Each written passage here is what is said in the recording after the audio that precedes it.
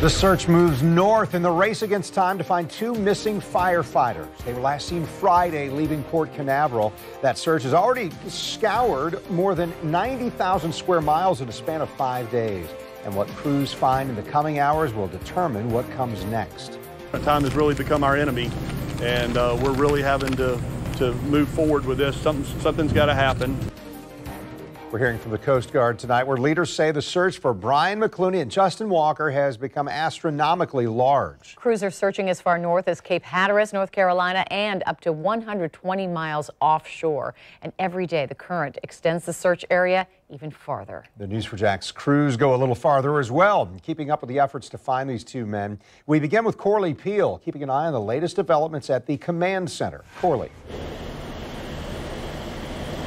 This search will now be moving north to Savannah and Charleston, and this means there will no longer be a search here in Jacksonville. Officials say with the search area being so large, it's making it more difficult for crews to find McClooney and Walker.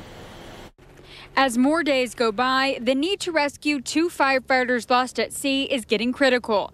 On Wednesday, JFRD announced the search for Brian McClooney and Justin Walker will be moving north, focusing on Charleston and Savannah. Time has really become our enemy, and we're really having to move forward with this. Something's got to happen. According to officials, the search area is 250,000 square miles, which is nearly the size of Texas. Volunteers Billy Sermons and Audi Poseidas used a drone to help with the search. They have these high-tech drones, so we went out 100 miles from the inlet today and launched these drones and did as much as we could.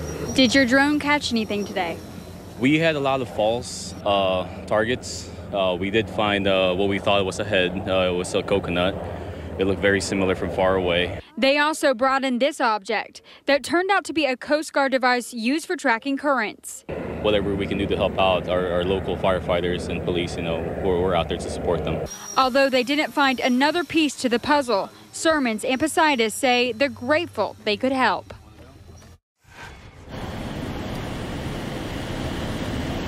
Despite crews not searching in this area tomorrow, JFRD says that they will still have their command center here in Mayport. The Coast Guard says that they will have their first light search in the morning, and during that time, they will begin the conversation on what the future of the rescue will look like.